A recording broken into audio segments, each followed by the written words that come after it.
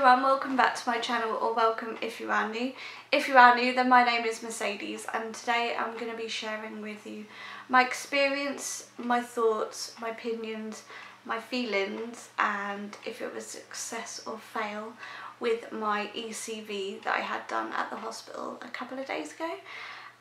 So an ECV is essentially a procedure that's taken place using pressure from the outside of your belly to try and move your baby into the head down position, ready for birthing through the birthing canal.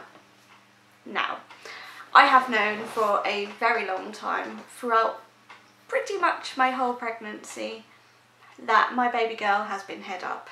I went to my I went to a midwife appointment and she said she was breech, which I knew because we'd had like a private scan in between, a 4D one, so we kind of knew that anyway. I didn't expect anything to have changed. So midwife, because of my diabetes, I get referred to the hospital as well, and the hospital decided to give me a couple of extra growth scans because of my gestational diabetes.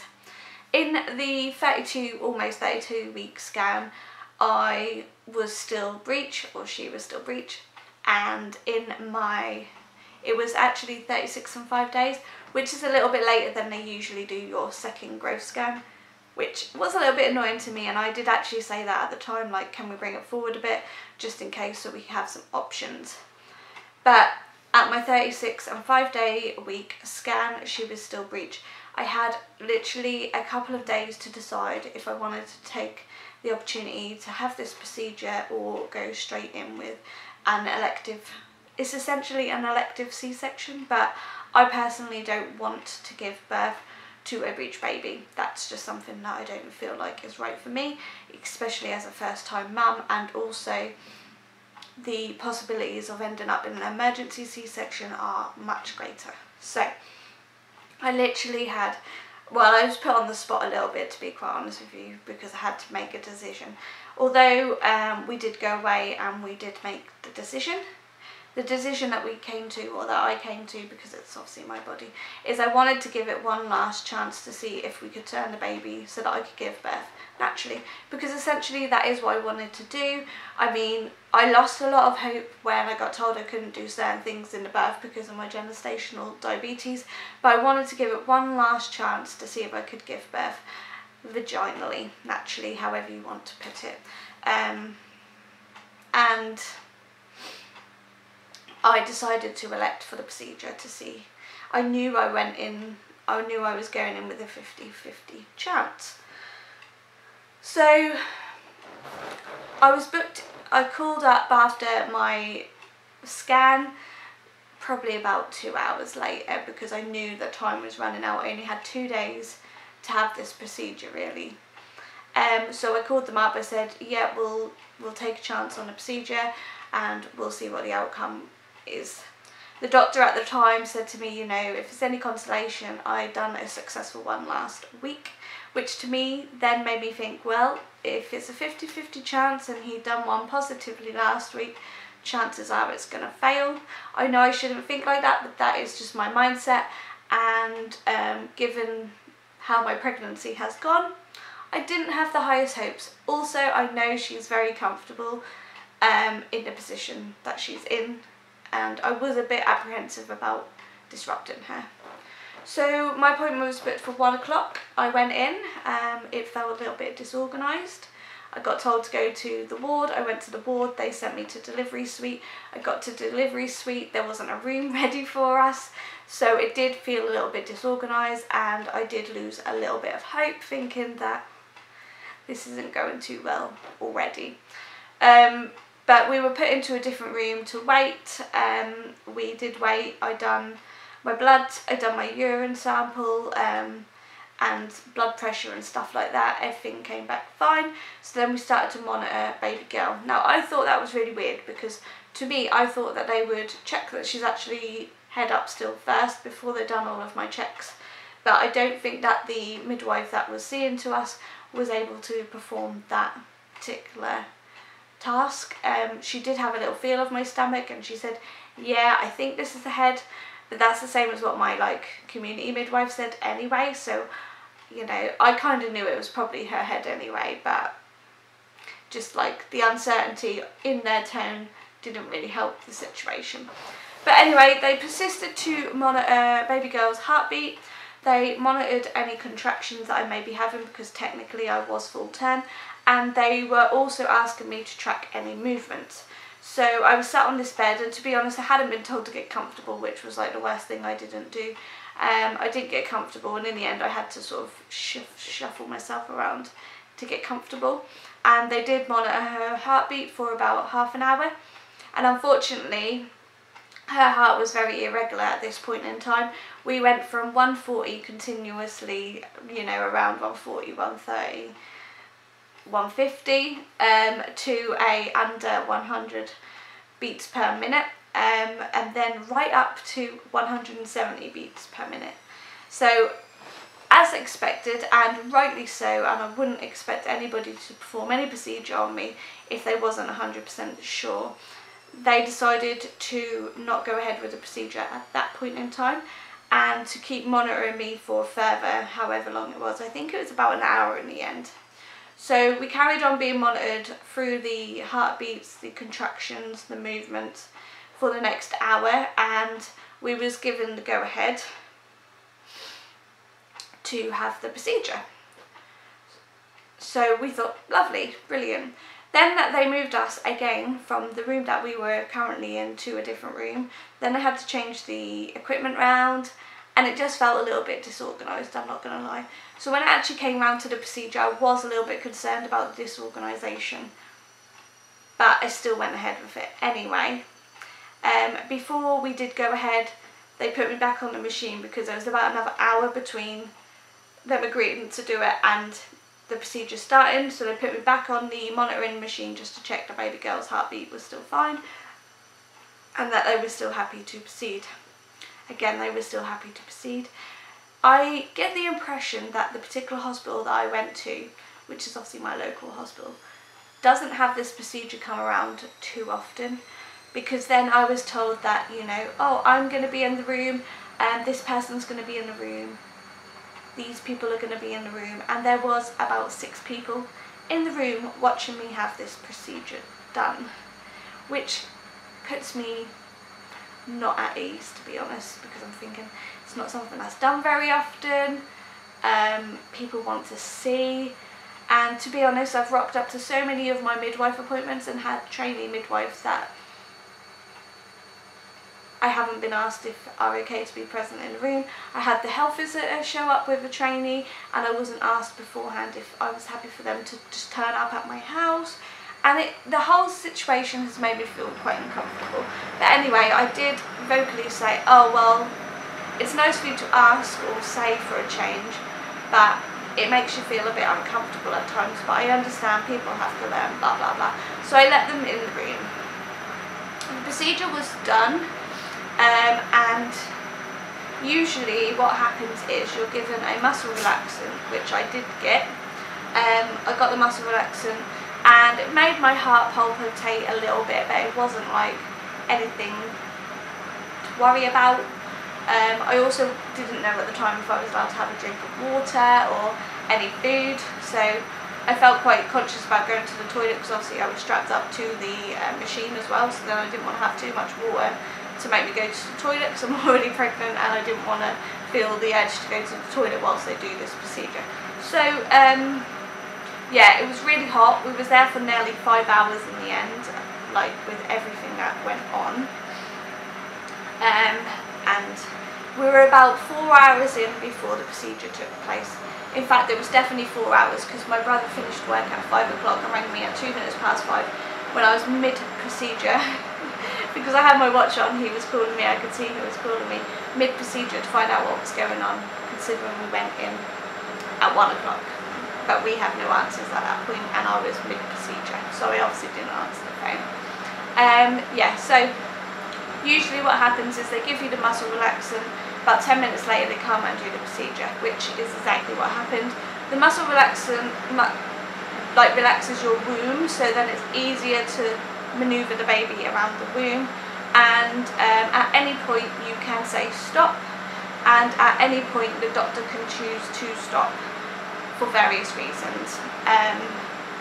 Before we began, he did use the scanning thing to just check that she was definitely head up, and she was head up.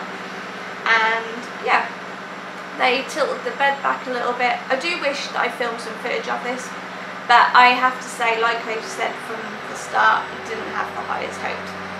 So, sorry about my washing machine, it's really distracting. My baby girl is on the move in my belly, she's all over the shape.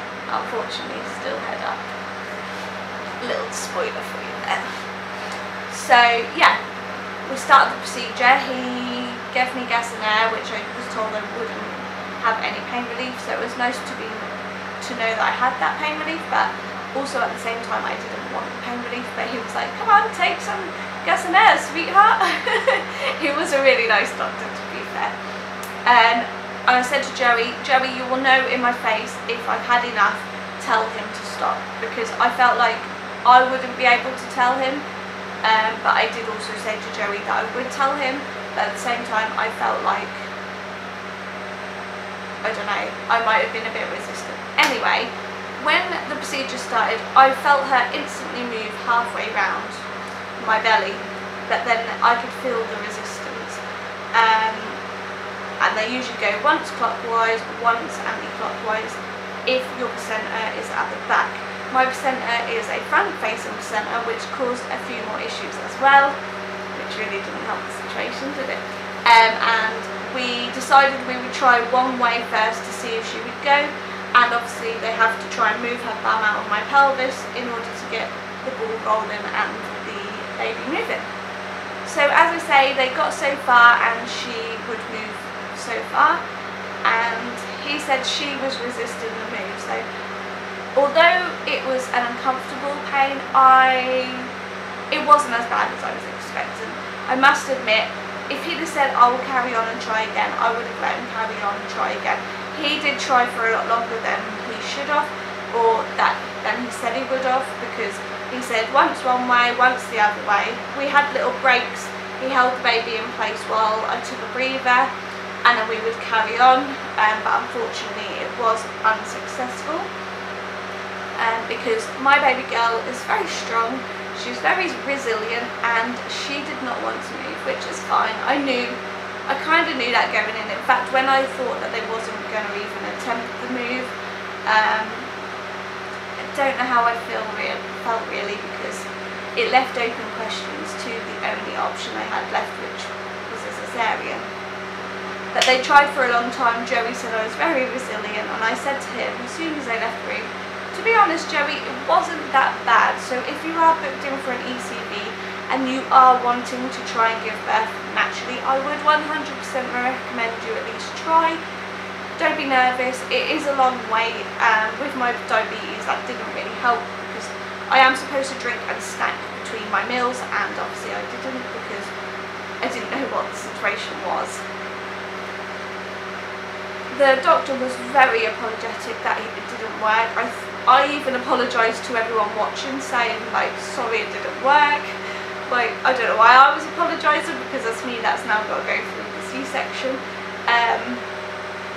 But yeah, I would recommend it. I know it's only a 50-50 chance, but if that's literally, you know guys, have an ECV, see if you can move this baby to give birth naturally, aka vaginally, or you go in for a selected C-section.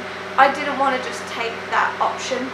I wanted to make sure that I knew that I'd at least tried, so that's why we went for the ECV. I was gutted that it hadn't worked, but also at the same time I was kind of relieved that when I left that room I knew what was going on that day. It's been a couple of days now, and I am very, very anxious about the C-section. I'm not going to lie. I do feel like I think about it way too much. I worry about it way too much, and I'm worried about like the bigger picture. Like once I've had the C-section, how my recovery is going to go, how I'm going to feel, how I'm going to look. And I don't know, I just feel not mentally prepared for it at all.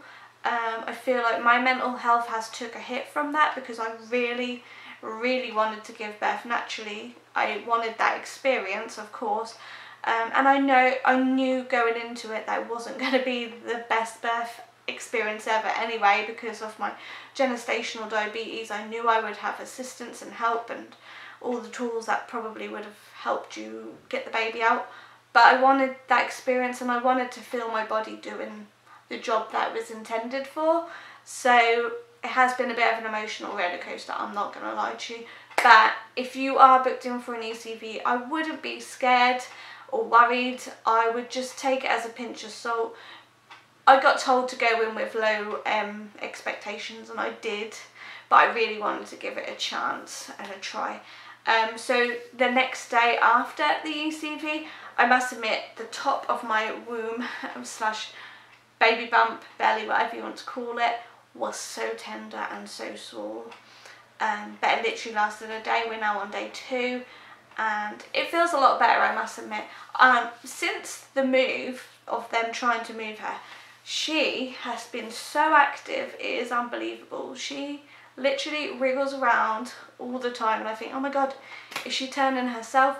But I know, given that I am 37 weeks pregnant, I know there's only a 5% chance that she's going to turn herself, and I cannot see that happening because of how happy and warm and comfortable she clearly is in that spot. And I can feel her head digging right out of my ribs at the moment. Why she wants to sit there, I don't know, but she's clearly comfortable. So that obviously is my story. I would not rule it out. If, for instance, depending on how my birth goes, if this was to happen again, would I go again? I cannot answer that right now because I know the odds. But if this is your first birth and you've come across this video looking for some positive advice about it, I know I wasn't a successful turn, but I would definitely recommend it if you do want to try and give birth vaginally and naturally, because I feel like if that's your one chance and you are a low risk birth otherwise, I would recommend going and giving it a try.